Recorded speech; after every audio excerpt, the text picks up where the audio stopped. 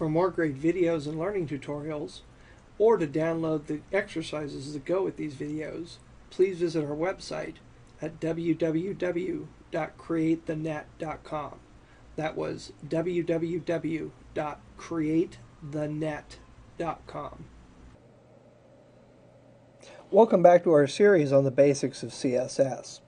In the last video, we saw how to create a class style to go along with what we've already learned about creating tag styles. So those are the two basic kinds of styles that we're going to work with right now. Later on, we're going to talk about what are called ID styles, and specifically working with div statements and ID styles. But now we know everything we need to know to create a class style and to create a tag style.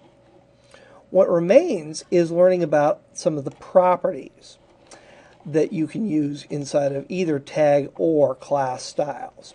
So I'm going to go ahead and scroll down a little bit here, and I'm going to hit enter a few times, and I'm just going to make a class style and call it sample. And I'm going to use this as an example of how we can set some of the different properties up inside of a style sheet. Now, most of my font formatting properties actually begin with font. And you can see here that there are quite a few properties that go along with the font property. We've got font family, which you can use to specify the actual font that you're going to use. In this case, I'm going to select Arial, Helvetica, and Sans Serif, but there are other options here. And you can also come down here and edit the font list to create your own font sets. And basically, when there are multiple fonts in here, what you're saying is, this is your preferred font. But if the computer that is reading this web page doesn't have Arial, my second preferred font would be Helvetica. So for instance, older Macintosh computers that didn't have Arial as a font will default to Helvetica. And finally, if they don't have either Arial or Helvetica, use the system font Sans Serif. So I'm going to go ahead and close that off with the semicolon. Always remember, your punctuation is important. Periods begin class styles. Curly brackets enclose property value statements. A colon will separate the property name from the property value. And a semicolon is the punctuation mark that ends a property value statement. I'm going to hit enter, and then the next property would be font size. And this will allow me to set the font size. And again, we've mentioned before, you can size fonts proportionally, or you can size fonts in a fixed manner.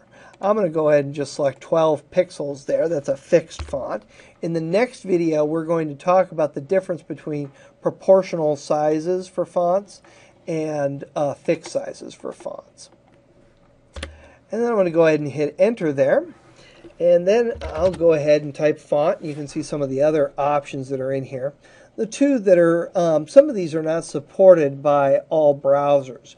For example, Internet Explorer doesn't support the font size adjust property or the font stretch property, but it does support most of them. I can select font weight, and this will allow me to make it bold. And if I wanted to make it italic, that's the font style. So if I select font style, I'll be able to choose italic. And obviously, since I have both font weight and font style here in the same style, this is going to be both, the text that would be formatted, this would be both bold and italic. The fifth property that has to do with fonts is actually doesn't begin with the word font. It's color.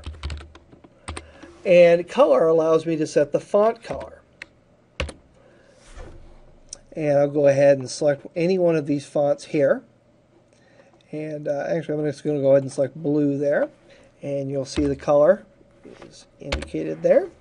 And now I'm going to close off my style. And go ahead and save it. And now I'm going to come along and I'm going to format a piece of text with my new style. So I'm just going to go ahead and click here and hit enter. and type this is some new text, and then go ahead and highlight it. And since this isn't a tag style, it's a class style, I'm going to come right here and select that, and there you can see that style has been applied to that piece of text. So those are your basic, and I'll go ahead and save that. Those are your basic font formatting properties in CSS. Font family to define the font. Font size for the font size. Font weight to make it bold. Font style if you wanted it italic. And just the plain old color option if you want to change the font color. And again, in the next couple of videos, we're going to talk about the difference between proportional font sizes and fixed font sizes.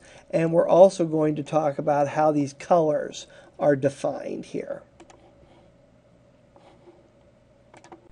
Also, if you're interested in seeing the high definition 1280 by 720 videos, please go to createthenet.com. When we upload these videos to video sharing services, they always shrink the video size down and decrease the quality, so they come out a little bit fuzzy. If you go to the website, you can see the full resolution versions of these videos.